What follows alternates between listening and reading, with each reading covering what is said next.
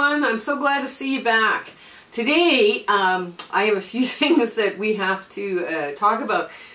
When we're filming this, my black 301A, that was my mom's machine, is going back to the spa for her yearly checkup, so we don't have any free motion quilting to do, because this one, and this happens with the same kind of machines that everybody, and you know, any quilter that's been quilting for quite a while knows, is that some machines just don't like to, they'll quilt this way, but they won't quilt this way.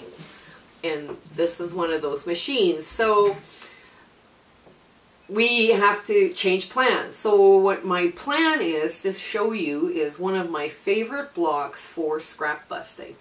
Now, this block became so popular with some of my friends that we called it the potato chip block. Because you remember the potato chip commercial that says, good luck just eating one? Well, good luck just making one. These go together very quickly and they're a lot of fun. And I'm just so happy you're joining us today so I can show you the potato chip block. Okay, so we're at the sewing machine. And I just want to show you how I've got this laid out on my design board.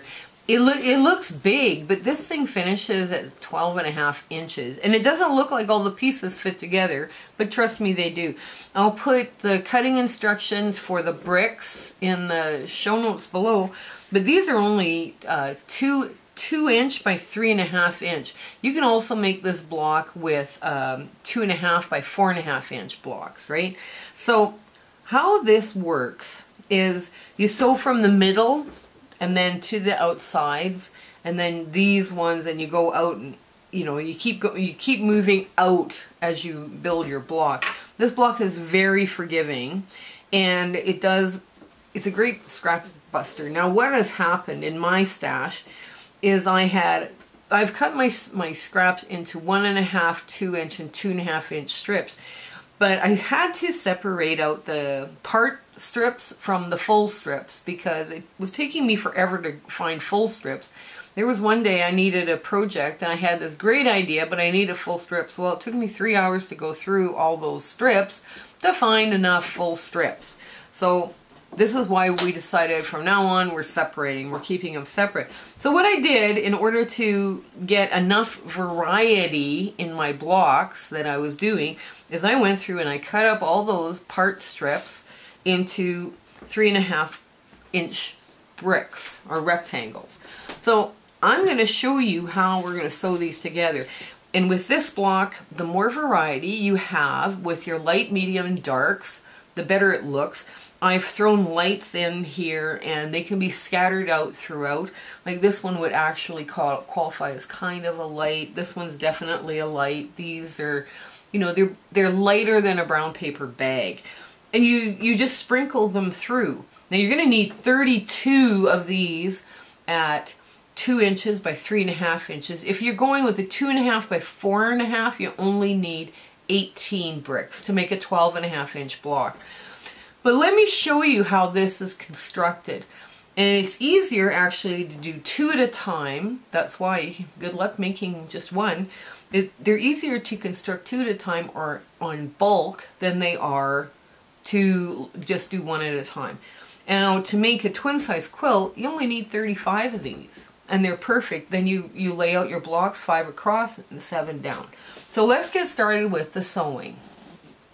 Okay, so let's start putting this together. They're very simple to put together. You just line up your edges for the first one. You're going to start and you're going to sew the long edge. This is the longest seam that you do at the beginning, and you just run it through at your 1/4 inch.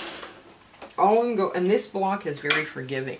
But what I'm going to do is I'm going to start piecing together the ones that are going the short way.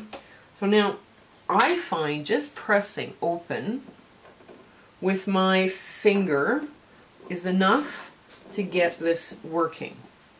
Right? Just like that. Just, you know, you get in there with your nail and you press it open. So now I'm going to go across and I'm going to sew this line, but I'm going to sew it from this side because I want to make sure that this seam stays open to reduce bulk.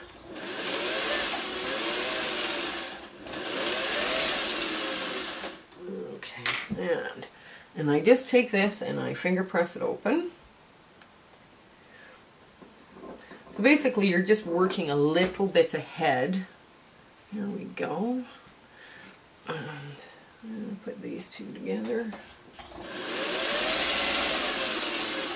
Now I've done this a few different ways over the years, and these ones now, they just press out. You press them out.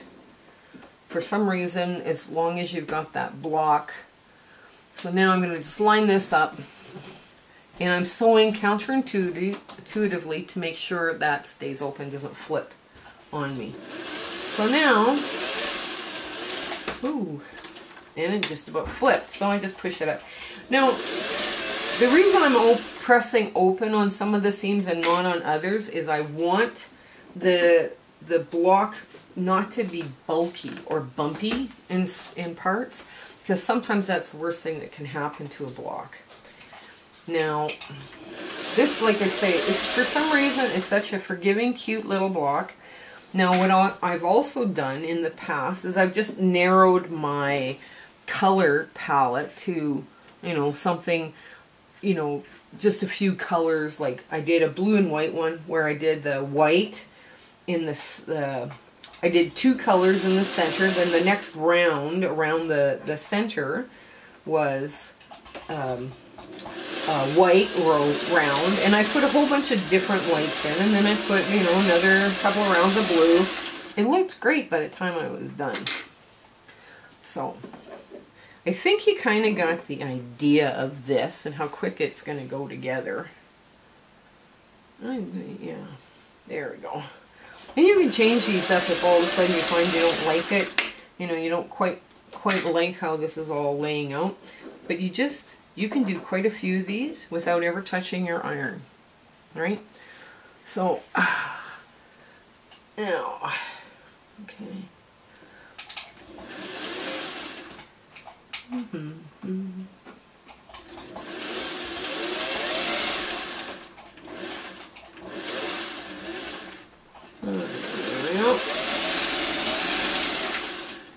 This one doesn't, this sewing machine here doesn't sew as smoothly as Mom's, even though it's pretty quiet.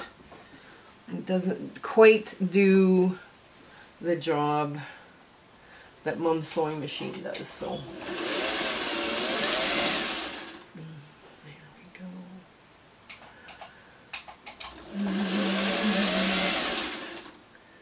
You just have to reassemble the block every once in a while. There we go. And you're always crossing seams, right? So this seam doesn't match up with any of this. So this is why this goes so quickly together. Well, now, oops, I'm gonna have to move this just a tad out of the way. Okay.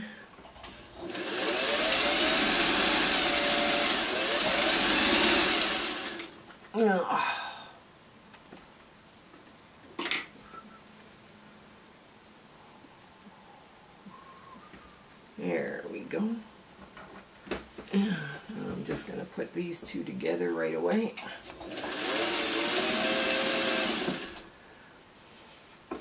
It's a lovely scrappy idea, and it does go through your scraps really quickly. And let's see. I think you kind of got the idea of how to sew all this together. So I'm going to come back when this is all sewn together. Okay, we're ready to put the last strip on. And this, you know, like I say, it gets really eclectic very quickly, but it is a wonderful scrap buster. If you're looking for a really good, easy easy block to take to a retreat when we're allowed to have retreats again, which I imagine we will. And we just make sure the underneath seam is also, like, you don't want to flip that open because it will create bulk in your block, and when you go to quilt it, all of a sudden you hit this great big bump, and it sometimes will, it depends how fast you're quilting, it might break your needle. So let me I'm just going to get this off, and now I'm going to show you I have another block here, and I'm going to show you how they're put together. So I haven't touched this with an iron yet, by the way, in case you're wondering. I will before I put it. So here is the block. Now you got 4 across, right, on both top and bottom. Now, when you're putting this block together, your next 4 across goes up against the 3 and the 2 ends. So you have no seams to match up. There's none of this, oh, I have to nest, I have to do this. No, yeah, no, you don't. You just keep building your blocks together. Now, when I have made this pattern before, what I have done is I have left this round white, or variations of low volume, and then the rest color. And that also, it gives the block a definition. There's something, oh, that's where the block starts. And then it goes off into this lovely, crazy scrappiness. But these are great for kids, and they're great for children that, okay, play I Spy. Where's the tiger? Well, here's the tiger. Here's the flower. Now, this is one thing I'm going to show you about this block. What I made a rule when I started doing these is I wasn't going to put the same fabric in a block. For me, in my head, it was too close. And then I thought about it. I was like, no, I don't have to. So here is the same fabric. This one and this one. I don't know if you can see that really well. This one and this one here are the same fabric. But because that fabric was such large scale, it doesn't even look like the same fabric. It doesn't look like it's coming from the same piece of cloth. But trust me, it is. It's just a larger scale. And this is where, this is the block, kind of block you can use, where you buy it or you get it from a friend, or you get it in a scrap bag because you buy them because they call your name in the quilt store, and you get it home, you open your scrap bag, and there's fabric in there that you don't know what color it really is. So it's like, it's got all the colors, but you're not sure.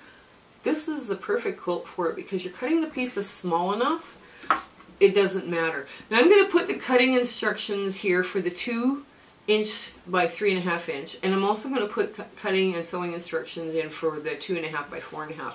I haven't shown you the larger one. If you want to see the larger one, put it in your comments below. And this is perfect. Perfect scrap buster for you. So I hope this helps you conquer your Mount Scrapmore. And I really went through my scrap boxes. I went from 5 boxes down to 3, and I ended up with an entire shoebox full of 2" by 3.5 inch squares right here. So it's going to be fun doing these blocks. And remember, I only need 35 to make a quilt. We'll explain the quilt math to you in another episode. Okay, I want you to have a great day, have a fun week, and see you back next time. Bye! If you have questions about what you saw on this video, or you have ideas for content, or something you want to see us do, please put those comments in the description below. But also, while you're there, like, share, and subscribe with your friends. That would really help us out. Okay, I want to thank you and have a great day.